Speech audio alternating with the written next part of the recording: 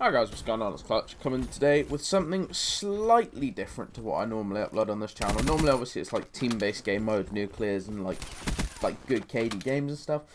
Today, I'm going to upload a Nuked out. So basically, for those who don't know what Nuked out is, because I do get asked sometimes when I'm going from. Basically, Nuked out is a 30 gun streak in free-for-all. So basically a nuclear, but in free-for-all. You can't, obviously, if you get like one kill then die, you can't get the nuke. So you have to go flawless with all gun kills to get it. So we got one on Havoc. Now, the way I played this, the game before this gameplay, I played a match before this game. This was my second game of the day when I got this nuked out. The game before, I was on a 26 gun streak on, I think it was Fringe. And basically what happened was, this guy was using Hardwire, Sixth Sense, and Ghost, and camping against me. But it was like, he killed me because I pushed into the barn, and he was crouched in a corner with Sixth Sense. So I decided, okay, no. Next game, I'll run Sixth Sense. So this is basically my bitch class. It's a Vesper, Fast Mags, and Suppressor. And I've got, I think I've got a 5-pick. I think I've got Ghost, Sixth Sense, Hardwire, Scav, and Awareness. I think it is. So basically, I camp with it. I think it's called Awareness. Amplify, whatever it's called. Awareness, yeah, Awareness. So I basically just camp the mid-room out to get it. Because I wanted to shit on this kid because he did it to me the game before. So I wanted to prove a point. And this is my question to you guys. It's what I want to actually talk about.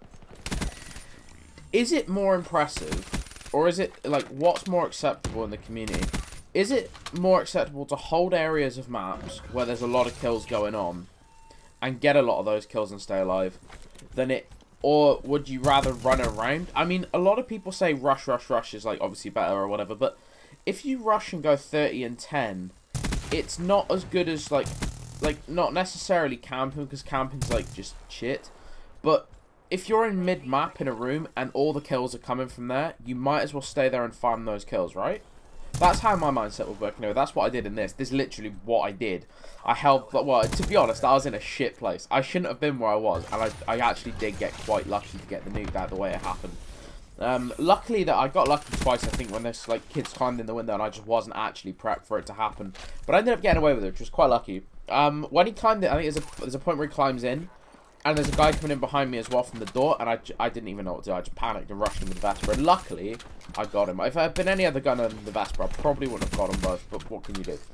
So, is it better to hold areas and get a lot of kills and stay alive, or, like, that's how I like to play it. Thing is, for example, like I do in this gameplay, I stay in that room and I dominate that room. Some would say it's camping, and I would be inclined to somewhat agree. I did actually camp that room. However, it made no sense to run away and go to somewhere where there would be less kills in a longer amount of time. So, like, say I can get, like, well, I got 30 kills roughly in that room. Well, let's say 25 kills in that room in, like, 4 minutes, which is actually pretty good. But I could have gone to, say, the back end of the map and got 10 kills in 5 minutes, you know? Like, it seems smarter to hold the room where all the traffic was than go somewhere where there's very little traffic. Like, I didn't see the point of that, so I just held it. But a lot of people would say that was a camping move. I would just say it was smart to hold the power point where all the kills were. But let me know what you think. I'm curious, because some people obviously say camping, and some people would say it's smart to hold.